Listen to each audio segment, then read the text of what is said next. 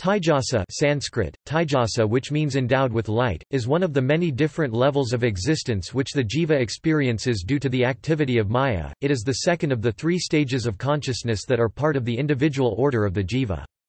The three stages of consciousness are 1 Vishva or Vaisvanara, or the waking stage characterized by the individual gross body or Saintula Sarira, 2 Taijasa, or the dream consciousness which has the subtle body or Sukshma Sarira as its object, and 3 Prajna, or the deep sleep consciousness which is the unified indifferentiated consciousness or Prajanagana and the characteristic of the blissful causal body, the ultimate experience of Brahman. Yajnavalkya tells Janaka that Inda, the kindler, cryptically called Indra, resides in the right eye. The person in the left eye is Inda's wife, Viraj. Their meeting place is the space within the heart.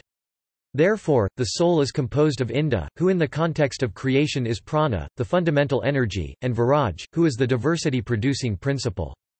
Sankara in his commentary on Brihadaranyaka Upanishad IV, e.2-4 interprets Inda as the self in the waking stage, the union of Inda-Viraj as the self in the dream stage and Viraj as the self in the deep sleep stage. He calls the self of the second stage as Taijasa, i.e. the one shining in the mind, or Hrdaya Buddha, i.e. the one who has become the heart. Mantra number 4 of the Mandukya Upanishad Agama Prakarna reads, Svapnasthananta prajñā saptanga ikonavin satamukha pravivaktabuk Taijaso Davidya Pada, which means the second quarter pada is Taijasa, whose sphere of activity is the dream state, who is conscious of the internal world of objects, who has 7 limbs and 19 mouths and who enjoys the subtle objects of the mental world.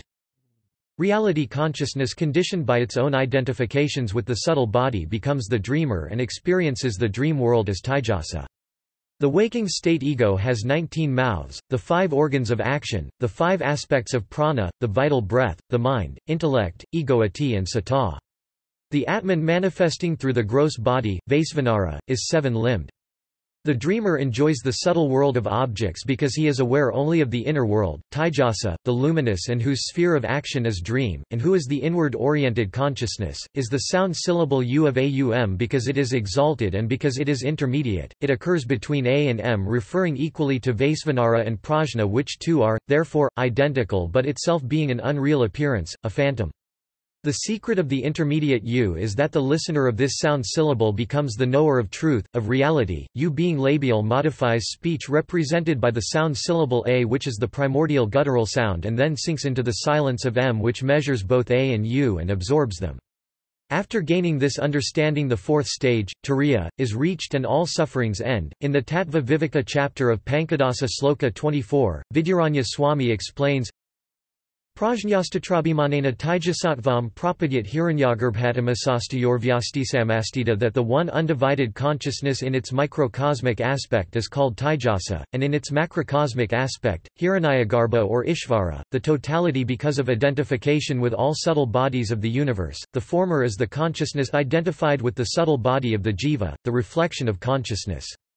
According to the Saiva Siddhanta, the Ahankara Tattva is manifested three-folds, first as the Taijasa dominated by Sattva, the second as the Vaikarika dominated by Rajasa, and the third as the Bhattadika dominated by Tamasa, thus distinguishing categorically the consequence of the domination of each quality.